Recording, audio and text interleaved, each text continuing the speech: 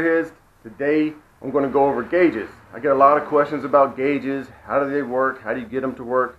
And all of that. And I don't have a lot of response for it because gauges are the last thing on my list. They cost a lot of money if you get aftermarket, and that money I have usually needs to be invested into the powertrain or something that I'm working on. So the reason you're like, how can that be last on your list? You need to know if your engine's running hot and what's going on with your engine. The reason that is because all I do is run the one wire to the OBD2 port. It's this data wire from your harness, and then you got a power and ground. Once you have an OBD2 port working, you can read all that your engine is doing. And that's what this video is about today. I'm going to show you how I do that and why it's so simple and why I don't really care so much about gauges until way after the swap. This thing right here, an OBD2 dongle. I've used some that were cheaper and they worked okay for a while. Now I started having problems with them.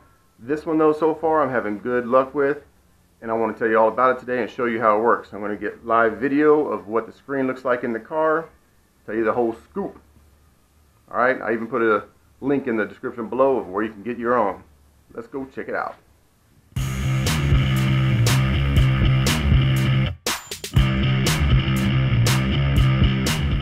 We'll start by heading out to the truck, show you how this works.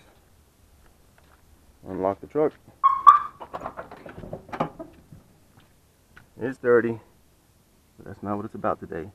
So we take the dongle, plug it into your OBD2 port, which I ran here. You put it wherever you want.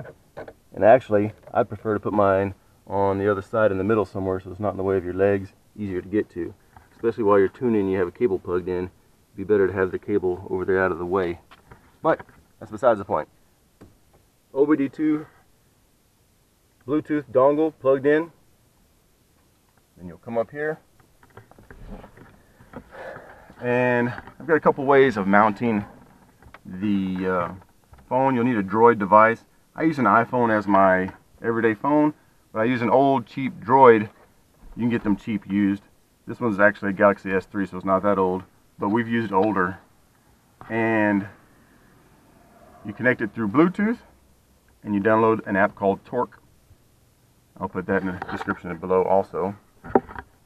Now you'll connect your OBD2 dongle through Bluetooth to a Droid device.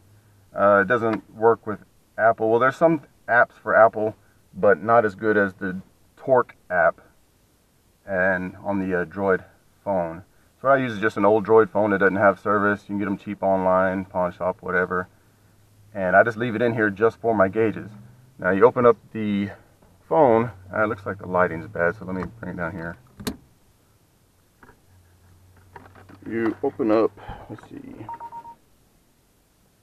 the phone, start the Torque app,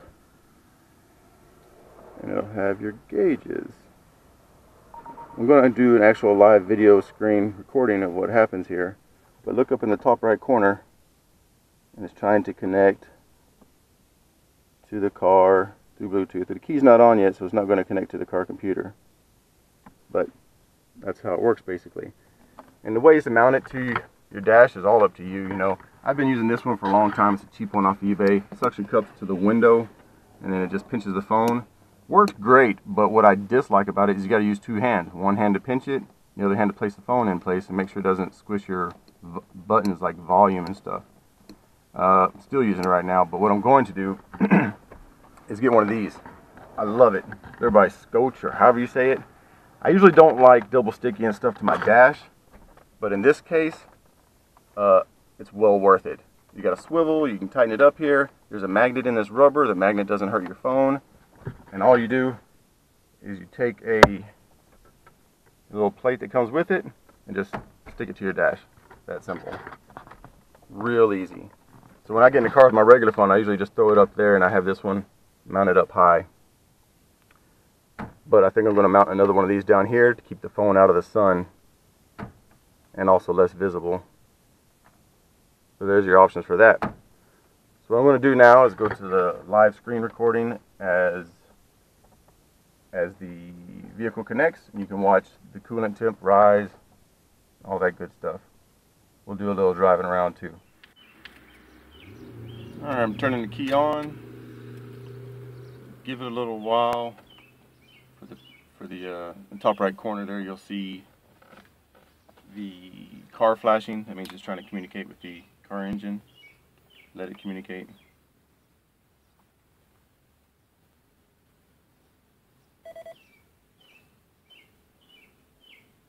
You don't necessarily, you could go ahead and crank the car. Actually, I'll go ahead and crank the car now. But sometimes it'll take longer than other times for it to actually connect. I just restarted this phone, which might slow down the process.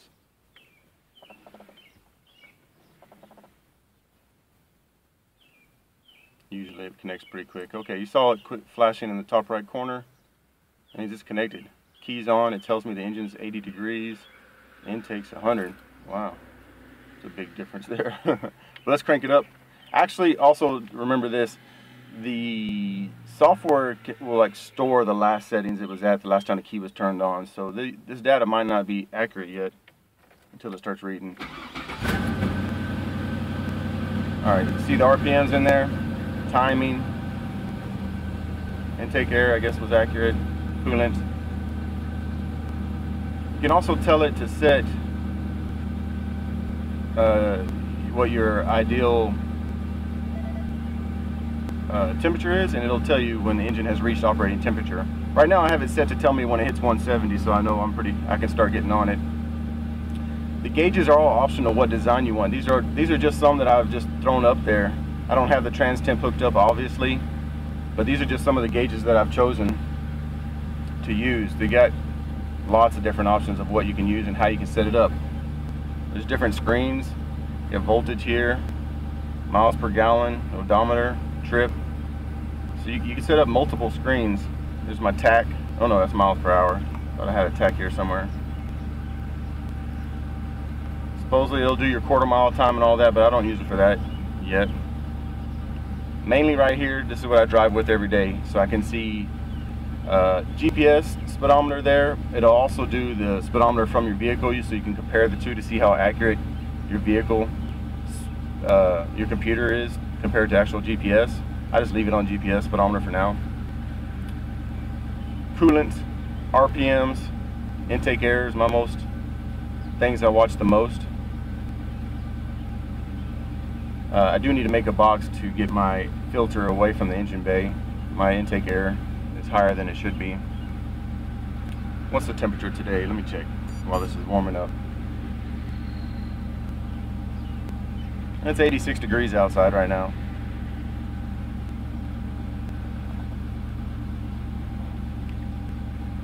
We'll go ahead and go for a drive.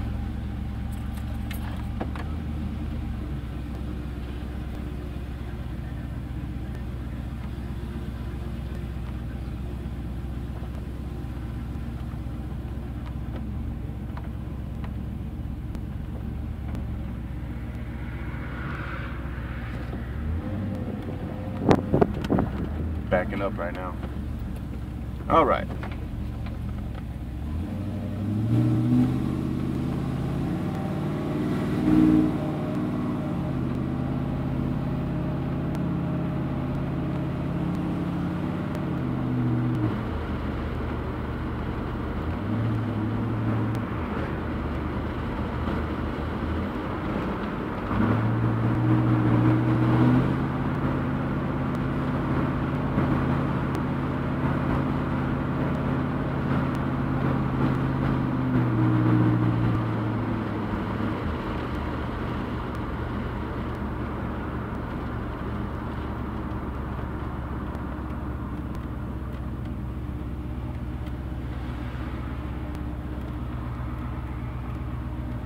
Engine operating temperature has been reached. Well, I guess I set the operating temperature at 160, but as you heard though, it'll tell you when it's reached it, whatever you set it at to be. You could use a dial gauge also. It'll let you adjust all of that, rearrange it, change the size of it. They're all options, up to you. It's a great tool to have. It'll read your trouble codes also, clear them. I recommend any gearhead should have this. All OBD2 vehicles it works with, that's 1996 and up. Now this is just the gauge view. You'll want to go through and check all the other preference settings in there, because there are a lot of options to customize this to what you like and what you want. I have it set up now that whenever I open the app, I push the button, open the app, it goes straight into my gauges. So that way, as soon as I get in the car and unlock my phone, it's there, it starts connecting, and you know, I have gauges immediately. But by default, it will usually come here. This is the home screen. And here it gives you all your options. You know, you got the settings button over here in the bottom left. You can go there, you put in your vehicle profile, your weight, that's how it helps to calculate your mileage, all of that good stuff. I think you put multiple vehicle profiles in there also. One thing is if you ever have an issue with trying to connect to your Bluetooth device, go to right here, OBD2 adapter settings, and choose Bluetooth device. Make sure it's chosen your Bluetooth device. If mine was connected to that JVC head unit, that's my radio, it's not going to read any OBD2 anything. So sometimes that is something you need to check when trying to set it up. But all kinds of options in here that you should go through. Let's see, I'll show you the trouble code checker. Oops, cancel. Alright, so right there it says fault codes, also known as DTC, diagnostic trouble codes. But we'll check that. I know I have trouble codes in here. But touch your magnifying glass, it'll search through and show you your codes. I'm worrying about those later. Alright, clear faults on ECU. Did I do it right? Clear faults on ECU. Yeah, be able to erase the check engine codes. Oh, there it is. It's checking. Also, sometimes you may want to, I don't think it'll let me do it right now, refresh, because the codes could have changed. There's a refresh button, the second one down. You can take a screenshot of these, check into them later. Oh, something I didn't even mention that's awesome. Okay, so this device, this Droid device that I'm using right now, is not on a cellular service. It's just an old used phone, right? No cell service. But of course, Wi-Fi still works. It's still a computer. So this application helps you to research what it could be. Let's say, say injector circuit, and we want to see what that is. You're not sure, you want more information, so you touch it. You can go to web lookup, and it takes you to this website that is very informative. It helps give you ideas of what you should troubleshoot. I'm not near Wi-Fi right now, so it's probably not going to work, but you get the idea. If I was in Wi-Fi, like at home, it would work. Awesome. Hey, I didn't clear my codes. I guess it wanted to, yeah, so it wanted to read the codes first before it will clear them. And now it tells you all this stuff about what happens, you clear your codes and blah, blah, blah. Say, okay, fine. So it takes a couple minutes. It shows a percentage there as it's doing it.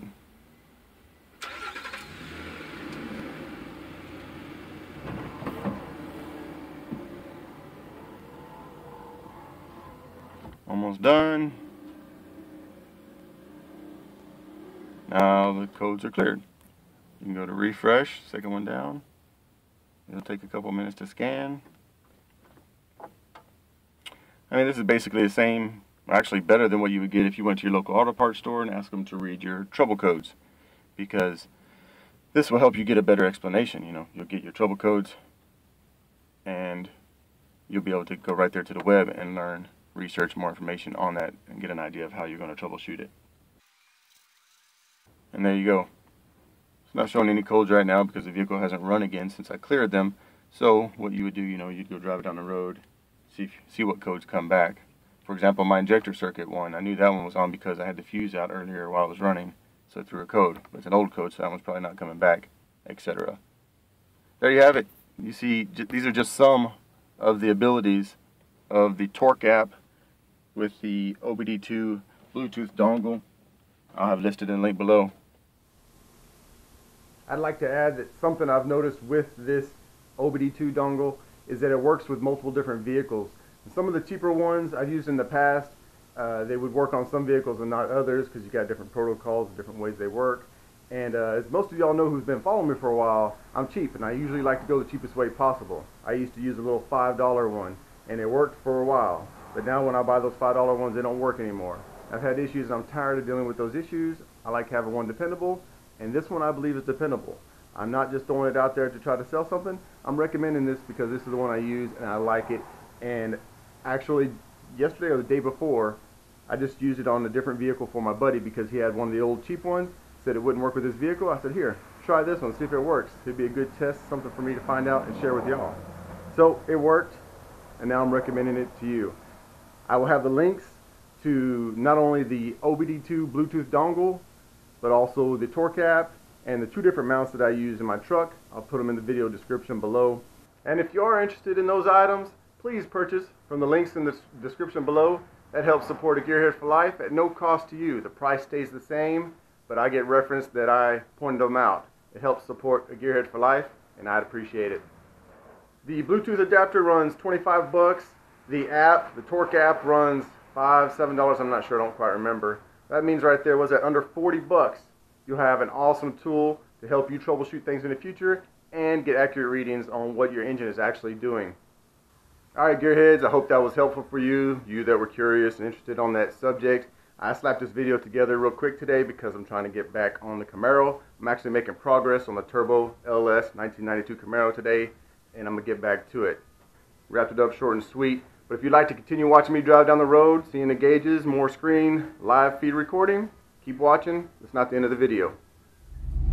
Alright, so what I'm going to try to do here is get a little bit of driving on the freeway. It's going to be real windy, so you probably won't be able to hear me. I may have to narrate over later, but I want to so you can see how it shows the RPMs at speed, little acceleration, little kick down, and how all that looks. I'm on my way to Lowe's today. I got to pick up some parts, some tools, so we'll make a trip that way.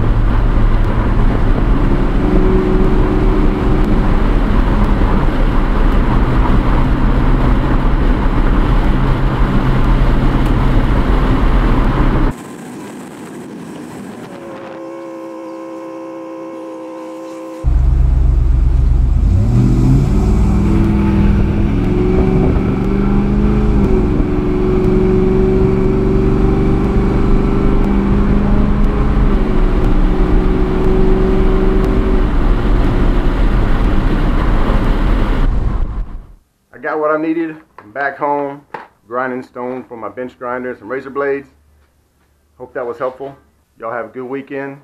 Pick up a wrench and be productive.